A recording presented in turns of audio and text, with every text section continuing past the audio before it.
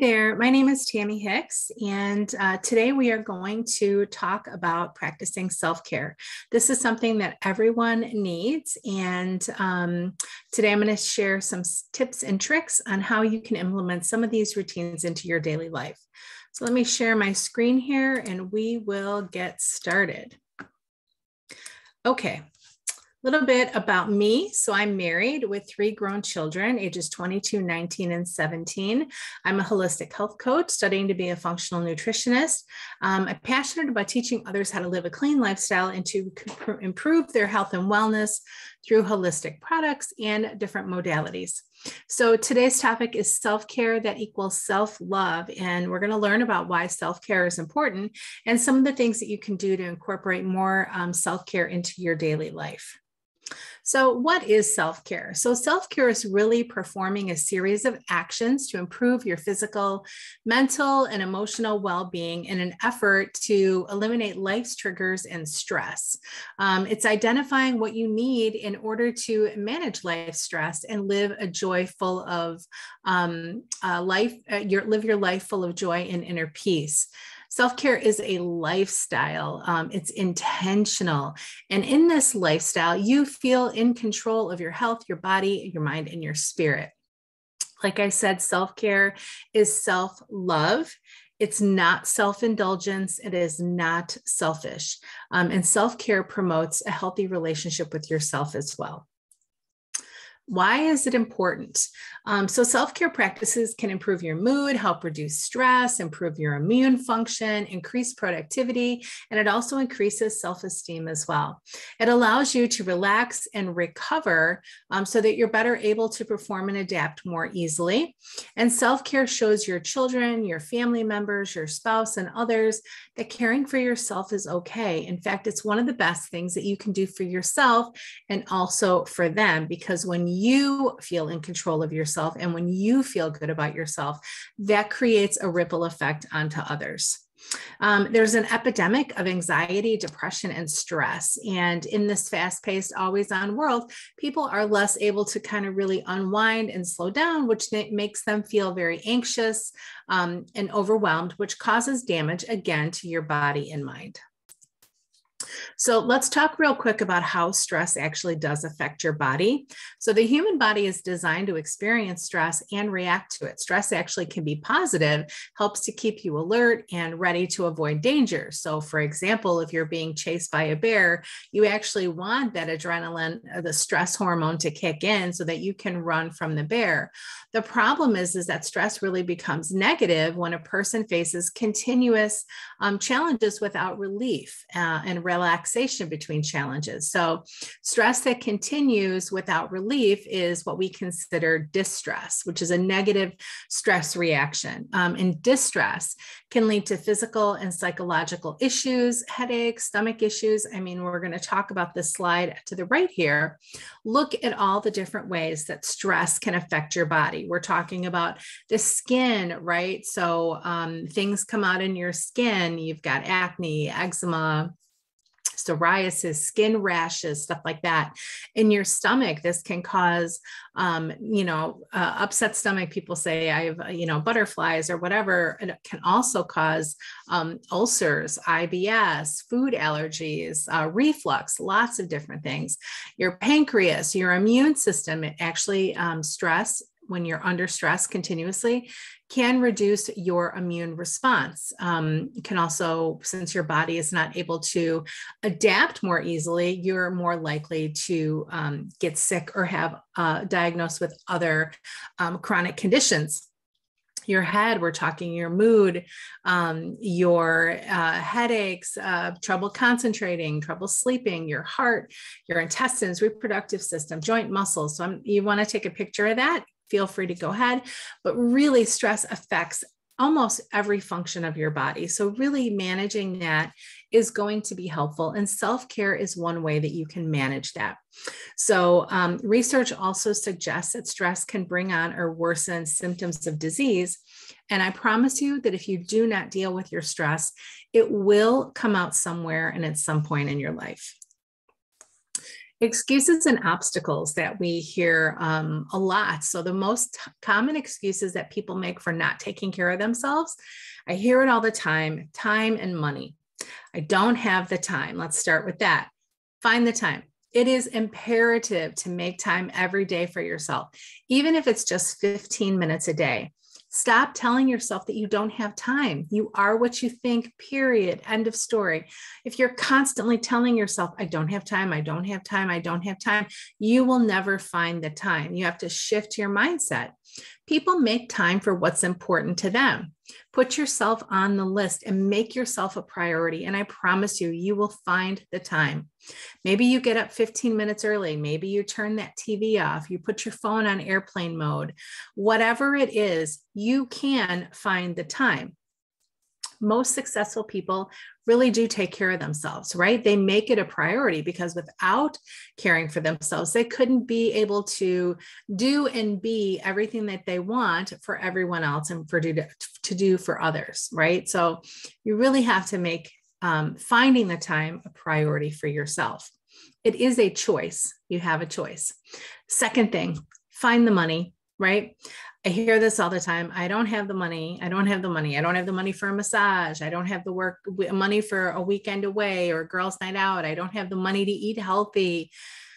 These are stories that you're telling themselves. Now, I'm not saying that people are not under financial constraints. I 100% honor that, and I hear that. But there are a ton of things that you can do, even in the self-care field, that cost nothing. There are other things that you can do if you do have excess money. So if you make something a priority, you will find a way. So again, putting yourself on that list is going to be really important. For most of us, think about how much money you spend on your kids on things that they don't need. Just random things that they don't need. I know I did it for many, many years. I gave everything I had and I didn't put myself on the list, and I suffered as a consequence. So if you just put aside $2 a day, that's $20 a month. That's a massage. It could be a gym membership, depending on where you live or what kind of gym you go to. It could be a dinner with a friend. It could be something that you just do for yourself. And self-care also, like I said, doesn't have to cost anything. You can do most things inexpensively if needed. A facial, mindfulness, journaling, eating better, getting to sleep on time. You can do a facial in your own home, a bath in your own home. You can exercise in your home. So there are a lot of things that you can do for yourself that do not cost money. So stop the excuses.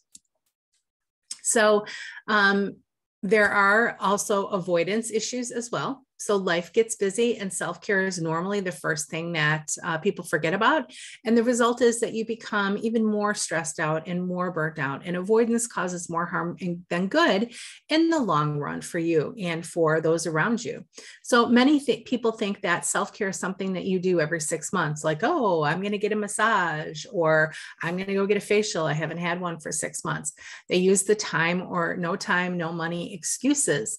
The reality is that true self-care are practices that we put in place every single day to care for and to honor ourselves.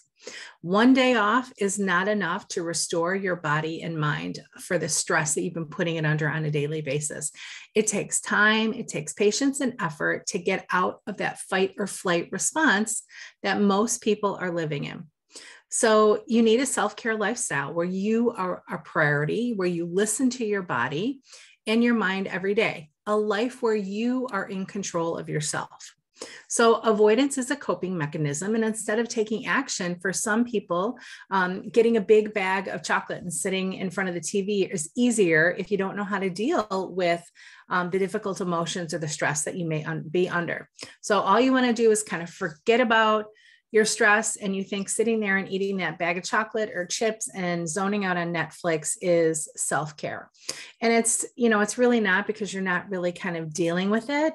And it's kind of that one and done sort of mentality. Again, self-care is a practice that you have to do frequently and consistently. As with most things, you have a choice. You have one body, you have one lifetime. So why not make Enjoy the ride as long as you can, taking care of your vehicle along the way, which is your mind and body. And I love this. So, ask yourself, if you can't avoid it, if you can't change it or make it go away, what if, just what if you changed how you respond to it? Right? So we're not going to get rid of stress or our jobs or, stress from kids or anything like that. If you can't avoid it, change it or make it go away. How you respond to it can make all the difference in the world. So now think, how would your life change if you actually cared for yourself in a way that you cared for others? Imagine how that would feel if you actually really nurtured yourself. And I'd like you to think about that, right? We take so much time and care to care for others, but we do not do that for ourselves. And it is so, so important to honor who we are and listen to ourselves and put us on the list.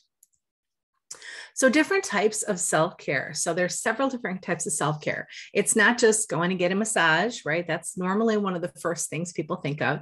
There are lots of different ways that you can take care of yourself.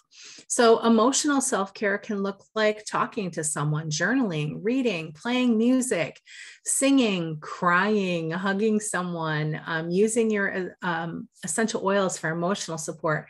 I love using my essential oils. I love cheer when I'm feeling blue, or motivate, console when my heart is heavy.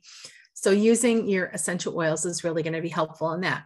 Environmentally, take a walk, go outside, breathe some fresh air, ground yourself with your feet in the grass. Take your shoes off, put your feet in the grass, enjoy the night sky, redesign a room, change your environment, reduce clutter. Financially, right? Come up with a budget. Open a savings account, start saving, even if it's just $1 a day. Ask for a raise, right? Avoid credit cards. Having financial peace and security for some people can be a huge part of self-care for them. Intellectually, you can read, listen to audiobooks, watch documentaries, do puzzles, take a class, explore a new field of interest. Occupationally, learn a new trade. Train for promotion, polish up your resume, ask for a raise, take on new tasks that you enjoy, open your own business. Physical, go work out, walk, eating healthy, dry brushing, investing in yourself in massages, nutritionists, or personal trainers, get annual checkups, making sure that you're getting 7 to 9 hours of sleep per night. Socially, meet with friends and family, contact old friends, volunteer, go out and exude positivity. And then spiritually, meditate, pray, reflect, engage in yoga practices, visit a meaningful site that's meaningful to you. Consider your higher purpose and meaning. So these are all some ideas and things that you can do in different areas to care for yourself. And I love using this chart to help people identify some areas of abundance and lack that they may have in their lives. So life, as with anything, is about balance. And when you're out of balance, things can really seem out of control and life can be stressful. So this exercise really helps you identify the areas that you're struggling with and also helps you really realize what's important to you. So if you can take a picture of this and then you can print it out, or you can draw your own. So there's 0 in the middle and 100 on the outside on the red outer circle there. I want you to place a dot in each category: spirituality, creativity, finances, and so on. Place a dot in each category and rank yourself in your comfort and happiness level from 0 to 100% in each of the areas. And then I want you to connect the dots. And then you'll be able to identify imbalances and areas of dissatisfaction, or areas that you really are passionate about, that you really feel really good about, okay? Where to start? So looking at your chart from the previous page, we're going to reflect on the 1 or 2 areas that really bring you the most comfort, joy, and pleasure, because this is about self-care, right? So I want us to start there with areas that bring you joy and pleasure. Grab a piece of paper and write down everything you can think of that you can do to care for yourself in that area. What are things that you can do to bring you comfort, joy, or calm in those 1 or 2 areas? And I really want to only focus on 1 or 2 areas, because what we do not want is you try to implement a bunch of things and then you're not able to keep up with them. And then you get discouraged and then you get down on yourself. So this is about creating a lifestyle, and this is small changes over time. So start with 1 or 2 areas. Make the changes that are manageable, right? So like I said, you don't want to set up a bunch of stuff of self-care goals and then only to be disappointed that you didn't stick with them. Choose 1 behavior that you'd like to incorporate into your routine next week. Just choose 1 thing that you're going to incorporate. Commit to practicing that behavior every single day for a week. And then after that week is over, reflect how you feel. Add additional practices when you are ready, right? And even if you just start, maybe you wake up 5 minutes early the first 7 days. And then the next 7 days, you wake up 10 minutes early, and then you incorporate 1 other thing. Doing the small steps for people is normally the easiest, and it is the most sustainable. So get support through sharing your practices with loved ones or a coach or a licensed or certified professional, whether it's a dietitian, a personal trainer, a therapist, whomever. Share with your community, your family, or people at work so that you can be excited and share what you're doing.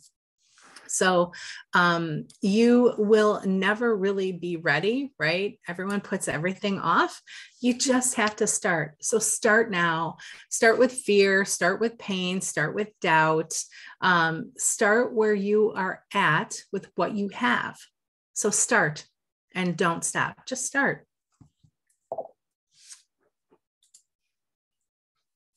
So my personal self-care practices, these are some of the things that I do. And keep in mind, when I started, I had no self-care practices. I was the person that got a massage every 6 months thinking that was self-care, right? I threw myself under the bus every single time for everybody else. Every single time.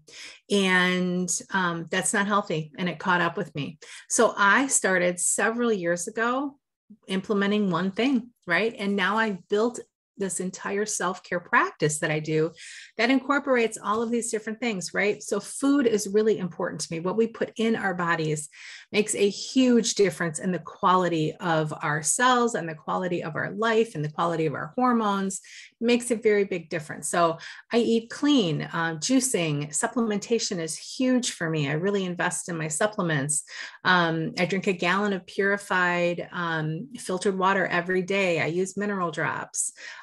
Physical self-care. I get massages. I use my essential oil practices, dry brushing, sleeping a priority, detoxing several times a year, baths, all different kinds of things. Movement. I exercise routine of about 5 days a week. And I use my Apple Watch tracker as well to help me stay on track. Environmental, gardening, grounding in the grass, travel. Like these are some things that really bring me joy. Intellectually, I listen to Pep Talk. I invested in Tony Robbins' Inner Circle monthly classes. I do an audiobook, an hour every night, just to make sure that I'm intellectually keeping myself not only just sharp, but also keeping myself pumped up and positive. Financially, right? Stop spending unnecessarily. I ask myself if it's a want or a need, and if that purchase also aligns with my long-term goals. That is really good. And that's why kind of setting up the goals that you want in the areas that you are positive about is going to be important. So you can be like, okay, does this really line up with what brings me joy? And if it does, great. And you can afford it, do it. And if it does not, maybe that's something that you hold off on. Our financial advisor said something that I thought was really interesting. You know, everyone says like, oh, it's only $50 or it's only $200 or whatever. That $200 is only $200 today, but when invested properly, that can be $50,000 plus in, 10 years. So for me, that was a really interesting and important point to shift my mindset. Occupationally, so I'm constantly trying to advance myself. So becoming a functional nutritionist. I want to do GI mapping stopping next. So always kind of pushing myself really brings me joy and lights me up. Spiritually, I prime, meditate, and I'm very mindful of my attitude. So if you don't know what priming is, it is a practice that was introduced to me through Unleash the Power Within at Tony Robbins. And you can find it on YouTube, search Tony Robbins priming, and it's about 10 to 15 minutes. But I love it because it incorporates breath work, gratitude, vision and goal setting, physiology and movement. So it's really a great practice that I love to start my day with. So these are just some of the things that I have done. And granted, I didn't start out with all this stuff. I started with one thing and have built a very good self-care practice. And remember that self-care is about you, right? It's about what brings you joy, comfort, and peace, and what aligns with your goals and dreams. So you may need to find a few different things that feel right for you, but don't stop. Keep exploring. Whatever you do, it must be done with intention and consistency to have the maximum impact. So if you only have 5-minute increments throughout the day, use that time wisely. And over time, you're going to begin to see the benefits of peace within yourself. And again, like I said, that also has ripple effects for others, because when you feel good, when you feel calm and centered, that ripples out to other people as well, and they'll feel it, and they'll feel it from you. So thank you so much for joining this class. I hope that you learned something. For additional natural health solutions and tips on how to live a non-toxic lifestyle, sign up for my newsletter at www.tammyhicks.com. There's my contact information, and always remember to take care of yourself. I hope you enjoyed the class. And like I said, please reach out to me for any additional questions, comments, or assistance. I'd be happy to help you. Take care.